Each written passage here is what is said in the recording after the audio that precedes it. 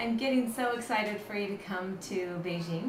It's a beautiful day here, and I'm here in my studio, and I just want to give you a couple tips on getting your travel journal ready before you come so that you can be adding tickets and thoughts and stuff that happens while you're here.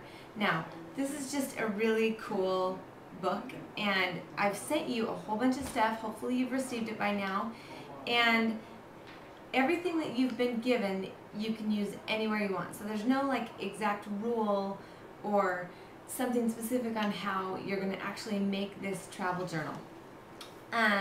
Mine, I have used some art that I've purchased in the markets and stuff, and I'll be taking you there so you'll be able to get that. I've also used some of my World Traveler collection papers, and I've just given myself some empty lines that I can write on, empty line paper for journaling. Right here I have written journal. I'm going to give you some more up-close photos of my journal so that you can see what I've done, even though you don't have to copy it, but this will give you just a starting point. The video, you won't be able to see the details so well, so like I said, I'm going to send you some photos. I've added some clear pages, and I'm going to show you just how I did that as well. Again, this is just more artwork. This little folder that I'm showing you has 1,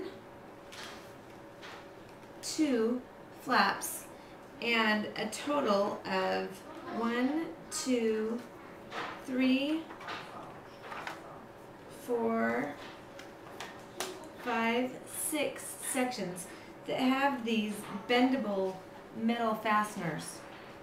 Now, before I made this journal, this is what it looked like. This is just a regular I'm not even sure exactly what it's called, but I found it at Staples or at Office Supply, and it's got just this really rigid chipboard construction that makes it ideal for something like a travel journal.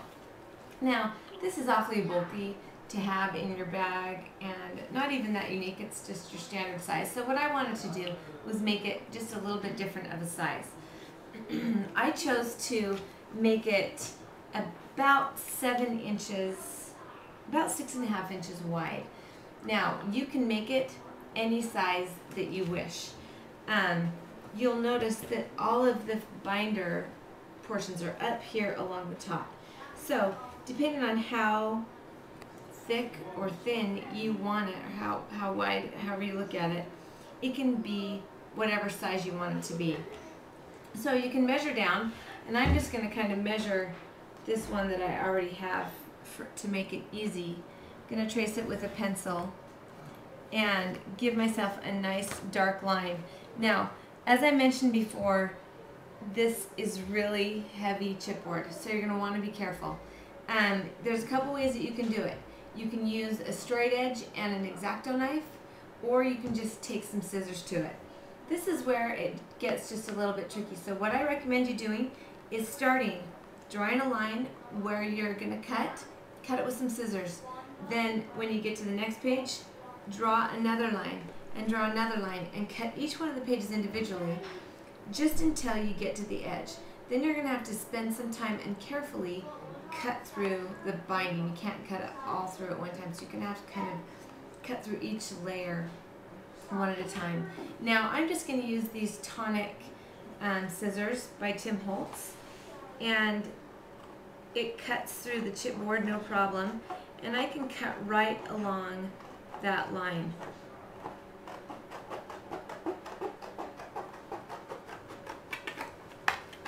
Now, once I have that one cut away, I can take my pencil and draw another line. And again, cut the next set of pages.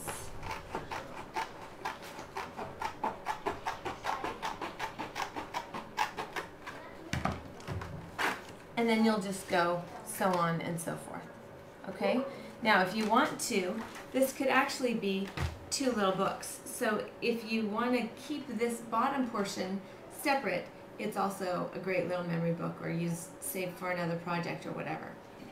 Once you get all of the dividers cut it's going to look something like this.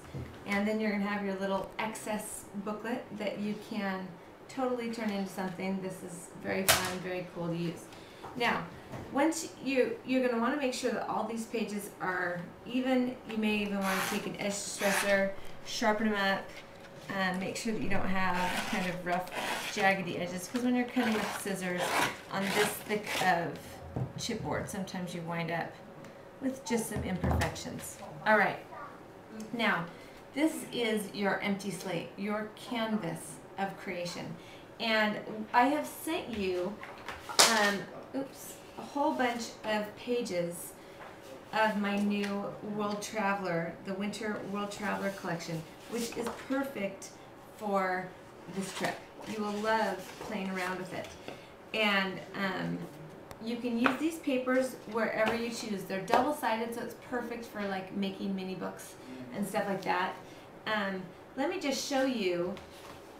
My cover is with a red background, and I added this piece of silk painting that I bought in the market. This is Ghost Extras that you also have received.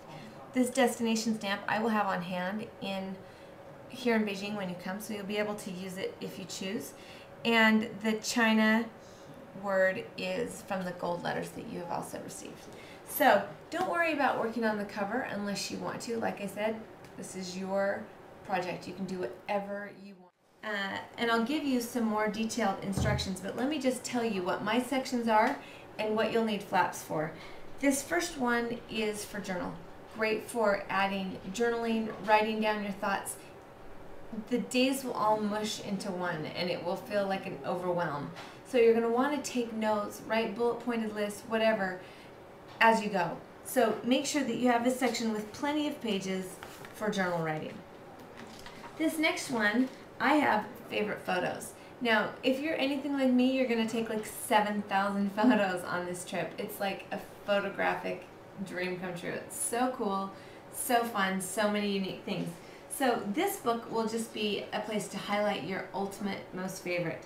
So this flap just needs to also have a few pages in here for you to put your most favorite photos. Now, if you want to grab into your cardstock collection, grab just a basic cream or brown paper that you can add photos to, staple them on. That's all. You're gone. Okay, now this flap is for your itinerary and schedule. And like I said, the days of the trip will kind of mush together. So you're going to want to outline what we did every single day. This is going to help you in your scrapbooking, and when you get back and you really get to scrapbooking the trip and documenting the trip. Just knowing exactly what we did each day is going to help you with your keeping the chronological order of the trip. Now again, I sewed in this cool acetate page. I glued the word journey to it, and this is one of my overlays, and so you'll receive that as well. Now on this page, I made a flap from the side and simply stapled it on. This section is I entitled it Cultural Experience. Can you see that? And there's a lot of things that will just be cultural for you. For example, here's a picture of my friend Emily, and this is just her on a bike in the market. This is just such a culturally typical scene. So again, I just added a couple pages here inside the flap for me to add photos that I felt were cultural. Okay, this last flap is, I have used my Remember stamp with some Stays on ink. This is another overlay that you will be receiving in your kit. This is just destinations that you want to remember. Each day we kind of have like a big destination, and so you can give just a little bit of insight, your favorite part, write down just the little tidbits that you want to remember. Sometimes this is even just funny memories, stuff that will jog your mind later. This last section I did not title. It can be anything you want, but go ahead and add some pages in and leave it open. This may be something that you will want to add as you go. So hopefully that will get you started, and I hope your bags are packed. We'll see you soon.